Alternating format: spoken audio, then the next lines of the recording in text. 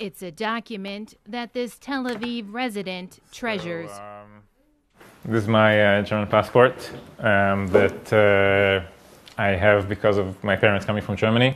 His grandparents fled Nazi Germany to settle in Israel. Now Tom Ziv is trying to make the opposite journey. He's asked for German passports for his 2 daughters. He no longer sees a future for his family in Israel since the government presented its plan for judicial reform.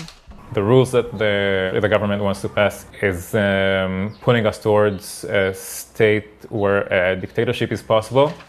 Like Tom Ziv, tens of thousands of Israelis have been demonstrating for weeks against this bill, which aims to reduce the power of the Supreme Court and strengthen that of Parliament. A reform that is pushing more and more Israelis to consider leaving the country. That's according to the organization Ocean Relocation. Founded before the State of Israel even existed, the company has been in the business of helping Jews move to the Promised Land for 80 years.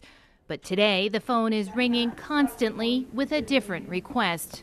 Extremely highly demand of relocation from Israel. It's related to the judicial reform. I don't think we had this experience in the past that most of the demand is for immigration from Israel and not to Israel.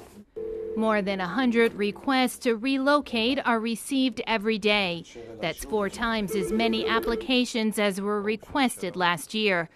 According to the organization, Europe tops the list of preferred destinations. It represents 70% of all planned departures from Israel.